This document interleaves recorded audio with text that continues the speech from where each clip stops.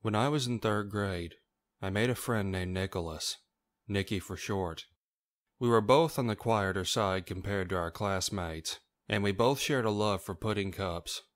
One day at school, Nicky forgot his lunch at home, so I told him he could have my pudding cup. That's how we became friends. From that moment on, we shared my pudding cups every day. The other kids in our class used to tease us, accusing us of having crushes on each other, and chant that horrible to an 8-year-old at least, KISSING song all the time. It had become customary for Nicky and I to separate ourselves from the other kids at recess and at lunch. We had a big tree we would always meet under, in the morning, at recess, and for a few minutes after school before our parents came to pick us up. Nicky lived with his older sister and single mother. He tried explaining the concept of divorce to me once, but in my 8-year-old mind it didn't make sense that his parents weren't together, happily married.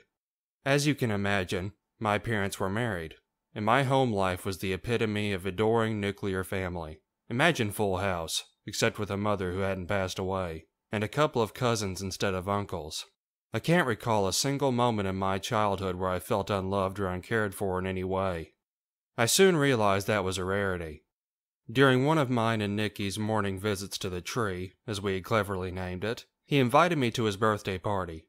He excitedly unzipped his backpack and withdrew an invitation card made of blue construction paper. There was a hand-drawn tree on the front, 2 little kids of approximately mine and Nicky's size and coloring, and a home address scribbled inside. To this day I still have it. When the bell rang, he and I ran inside with the rest of the kids, and I waited all day for him to give out the rest of his invitations, but he never did. I was the only one he had invited. Because the other kids teased us so much, my 8-year-old mind had chalked it up to the conclusion that he didn't want any bullies there, and therefore had invited his only friend, me. Suffice to say, I was flattered and happy. I gave the card to my mother later on in the evening. She smiled and said, "How cute," before very quickly giving me permission to go. It was my first non-family birthday party. The next day I went to the store with my mother and older brother, and we picked out a birthday present for Nicky. He and I were heavily into Transformers, so we got him a tiny Transformer, after getting permission from his mother, and I wrapped it up in blue wrapping paper all by myself. His birthday was on the following Saturday. My mother dropped me off at Nicky's house, briefly speaking with his mother in the kitchen, discussing pickup times and how fast they're growing up, before kissing me on the forehead goodbye. Because Nicky, his sister, and I were the only ones there, we decided to play a couple of board games and then tag when it wasn't raining anymore. We were in the backyard. It got to be a little sunny after, and Nicky and I fell deep into our dramatic reenactment of the latest and most exciting Power Rangers episode to date, that we had seen at least. His sister, a preteen at the time, went inside for a minute to check something, which Nicky later revealed to me was a code phrase she used when she wanted to talk to the cute neighborhood boy on the phone. Inside the kitchen, his mother was cooking and keeping an eye on us through the window. It was only as we went inside to eat that I realized there were no decorations. In fact, there wasn't anything to signify that it was Nicky's birthday at all, except for the homemade chocolate cake. I had loosely gathered that Nicky's family didn't have a lot of money, and that probably was the reason he went to school without lunch so often. But I never really asked, and Nicky never really said anything. Not that an 8-year-old would do either of those things.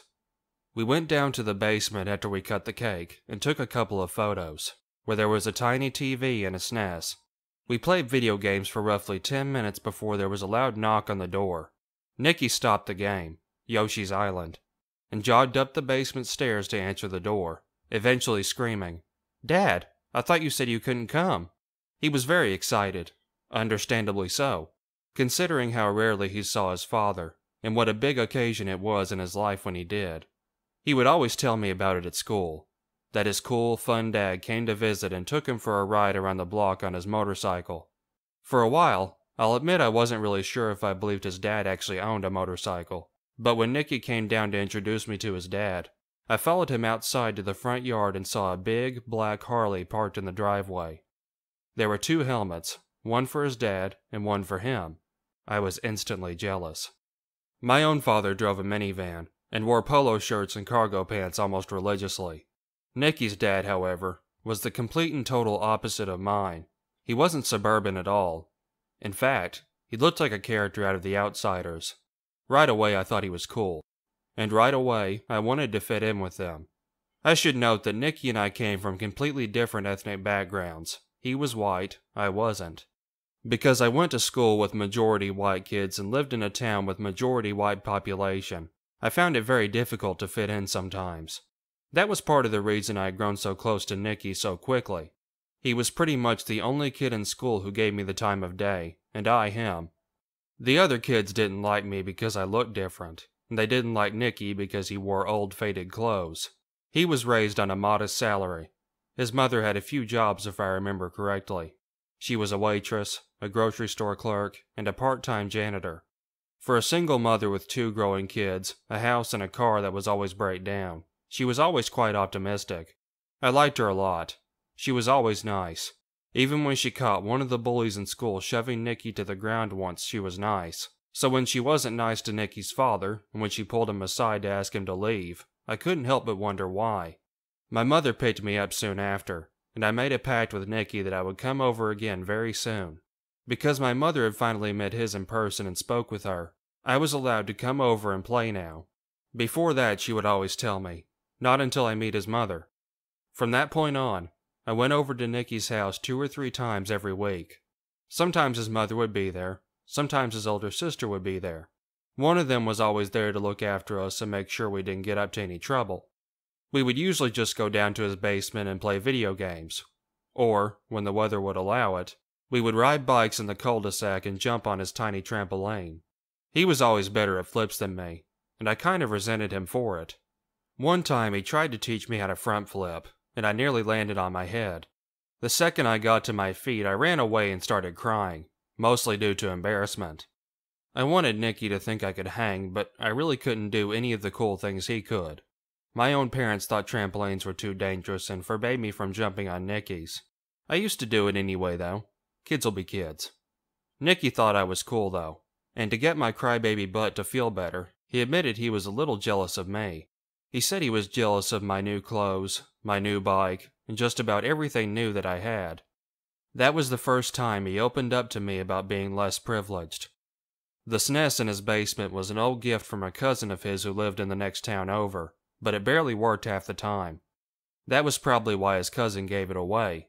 We sat in his basement for a few minutes talking about all the little reasons we were jealous of each other, and then his sister came down to say she was going to the mall with her friends, but that their dad was coming over to look after us. Their mother was at work that afternoon. For whatever reason, Nikki was shocked to hear that his dad was coming over. I took it as a surprise visit, and ran outside with Nikki when we heard the motorcycle. Indeed, his dad was there, and he also had a late birthday present for Nikki in his hands. It was a box, roughly the size of his head, and it was wrapped in newspaper. When we went inside to open it, he made Nikki promise not to tell his mother what he got him. Apparently, his mother didn't want Nikki to get a present from his dad, but his dad bought him a present anyway. Nikki readily nodded, so I followed his lead. I watched Nikki tear the newspaper to shreds, revealing a brand new Polaroid camera. Nikki had no idea what it was at first, looking to his dad for answers before I excitedly said, "A camera! You got a camera!" I could tell Nikki felt embarrassed he didn't know right away, but he was just so happy he got something he brushed the embarrassment aside and we opened the box to play with it. His dad taught us how to use it, and explained how it worked to us. He pointed it at Nikki and snapped the first photo, flapping it in the air after, and then showing us the final product. It was very cool to me that the photos came out right away. My family had a camera too, but we had to wait for the photos to get developed at a store. By that time, I'd always forget and lose interest. But Nikki's new camera printed out photos right away. Nikki loved it, I loved it, and his dad really seemed to love it too. When his dad pointed the camera at me next, I smiled like a dork, and we all laughed at the photo after. My front teeth were missing, and I pretty much looked like I was high. Nikki and I traded our photos after. He kept the photo of me, and I kept the photo of him. We said we'd be friends as long as we kept the photos of each other intact, so I took extra good care of mine. Now that we had a new toy to play with, I was always asking to go over to Nikki's. Because I lived in a house with so many family members and relatives, I felt lost there sometimes. When I went to Nikki's, I felt more like I belonged, and it was always quieter there too. It was the mid-90s at this time, so parents were less strict with their young children, and mine allowed me to spend hours at Nikki's as long as his mother was okay with it. She always was. She loved having me around, because she knew how happy it made Nikki to have a friend to hang out with. My mother would frequently send me to Nikki's house with some sort of dish or snack, and she even invited Nikki's family to my house for dinner once. My family really liked his family, and I think my older sister had a tiny crush on his older sister, but she was always about neighborhood boys, so tough luck, bro. For some reason, I was allowed to go to Nikki's house almost every day now. He didn't live too far from my house either. We were within walking distance of each other, maybe about 5 blocks away. His house was one of the few places I knew how to get to, apart from my own. There were times when I would go straight to his house with him from school, and times when he would come over to play with me at mine. The latter happened rarely, as we both preferred his house. Mine was just way too crowded. One day at school, Nikki told me his dad had come over the other night and got mad at him for not taking any new photos with the Polaroid he got for his birthday. Both Nikki and I loved the Polaroid, and we thought it was very cool the first few times we played around with it. But as most kids do, we eventually lost interest in it, and Nikki sort of just tucked it under a blanket in the basement and forgot about it. I guess his dad didn't like that very much, so Nikki asked me if I'd help him take photos for the next time his dad comes to visit. In fact, he said his dad specifically requested that I be in the photos. I found this to be perfectly normal as an 8-year-old. I figured Nikki's dad wanted us to have fun with the camera and immortalize our friendship, make a scrapbook or something. Up until this point, Nikki's mother and sister still had no idea he even had a camera. I agreed I'd come over soon, and we'd take a bunch of silly photos. But Nikki forgot to mention one thing to me. He forgot to mention that his dad would be there. It was the same story as last time. His mother was working, his sister was at the mall with friends, presumably with money their dad gave her, and their mother had no idea any of this was going on. I went over there after school, and I noticed the motorcycle parked out front. Nikki didn't seem surprised to see it, but something was off about his mood that day. I figured it was because he got in trouble the last time he saw his dad. Because it was raining a little, we went inside to hang out in the basement, where I thought we would play on the SNES for a bit. But that wasn't the plan at all. Nikki's dad was in the basement. He greeted me with a big smile and asked us how school was, if we did anything fun at recess, what kind of things we learned at class, the usual. I thought nothing of it, as my parents would always ask me similar questions. Eventually, Nikki's dad said we should start taking photos, so I obliged. I smiled widely for the camera, but instead of pressing the button and laughing at the photo like we had done the other day, Nikki's dad tutted at me and said I should try to look prettier. I had no idea what he meant by prettier, so I just smiled a little smaller and held it for a second, before he corrected me again. As you can imagine, he kept at it, nitpicking at me until I let my hair down, telling me to pinch my cheeks before every photo to make sure they were flushed, rosy, and pretty. This whole time he hadn't taken a single photo of Nikki. Because it's been decades, and because I've somehow managed to blot most of this out, I'm not entirely sure what led up to it. But Nikki's dad eventually convinced me to start taking articles of clothing off. First my jacket, then my socks, and then my cardigan. And then he asked Nikki to get in the frame. The whole time Nikki had been standing off to the side, not saying a word, and not looking at me either. It was like he felt something was wrong, but he was too afraid to say it. What ended up happening is exactly what you think. First, Nikki was told to hold my hands, then hug me, then put his face really close to mine, and then he was told to kiss me on the mouth. His dad snapped photos of it every step of the way, asking Nikki questions like, "Isn't she pretty? Don't you think she's pretty, Nick? Do you want to take her out on dates?" It was a whole lot of that and a whole lot of touching. The whole time I stood completely still, not really sure of what was going on. Had any other boy been there with me, I'm not sure I would have remained so calm. Because it was Nikki, I felt somewhat safe. I didn't feel like we were doing anything wrong, The kiss was gross to me, but everything else I was mostly okay with. We stopped pretty quickly after the kiss. Not because his dad wanted to, but because I had to go home. My mother came to pick me up. Usually my brother would, so he could talk to Nikki's sister a little bit. But he had basketball practice that day, so my mother came instead. For some reason, Nikki's dad didn't go up to answer the door. He asked Nikki to do it, and I took a second to grab my jacket and sweater and put them on. During this time, while Nikki's dad and I were alone in the basement, he said he would come back to take more photos one day, and that I should wear makeup next time. I didn't have any at 8 years old, but I didn't tell him that. I just collected my things and got out of there to go home. I saw my mother at the door, and she hugged me, asking how my day was. And suddenly, everything was normal again. For me, anyway. I glanced back to wave bye to Nicky, but he'd already closed the door. The next day at school, he was completely ignoring me. I went to the tree and waited there all morning and all recess, and for an extra 15 minutes after school, but he wasn't there. I saw him in class, so I knew he was at school. He just didn't want to hang out with me for some reason. This carried on for the rest of the week, until one day, my mother got a phone call from Nikki's mother. I was in the living room watching wrestling with my brother, and I vividly remember my mother's smile vanishing as she listened on the phone to whatever Nikki's mother was saying. I remember asking what was wrong, if Nikki was sick, but my mother didn't say anything to me. She just nodded and listened and nodded and listened, face draining of color as though she had seen a ghost. Later, she asked to speak with me in my bedroom, and asked me very clearly, "Sweetie, who was there at Nikki's house the other day? Was it his sister Angela or someone else?" As soon as I said someone else, her eyes became watery, and she asked me what happened.